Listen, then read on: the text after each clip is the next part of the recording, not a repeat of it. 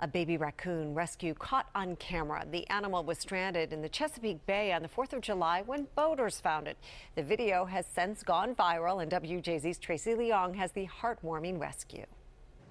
There's been an overwhelming response to this video, and the two men who rescued the baby tell WJZ they're surprised by how popular it's become because all they wanted to do was save the animal. It looks like a baby. Peering up from the Chesapeake Bay, a baby raccoon struggling to stay afloat. First reaction was, how do we save it? He's so adorable. How could you not? The compassion of boaters Dennis J. and Peter Lamb launching a creative operation using a life preserver to save this little furball who was far from shore, an uncommon and potentially dangerous place for a raccoon who they think was stranded in the open water for several hours. Saw that this was a chance that it could rest from all that treading of water. As soon as the baby latched on, Lamb then gently pulled it to shore. The best part was he made all these really cute chirping noises like, oh my God, thank God I'm back on land. This adorable rescue video posted on YouTube. The boaters nicknamed him Rocky Raccoon like the Beatles song,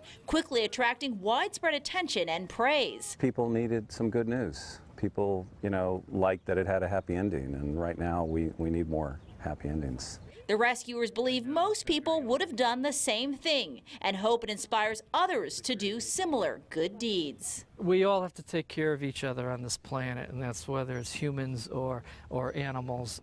Both of the men are also being honored by PETA with the Compassionate Action Award. Reporting from Pasadena, Tracey Leong, WJZ Eyewitness News. And if you want to see that full video, visit our website, cbsbaltimore.com. Click on this story.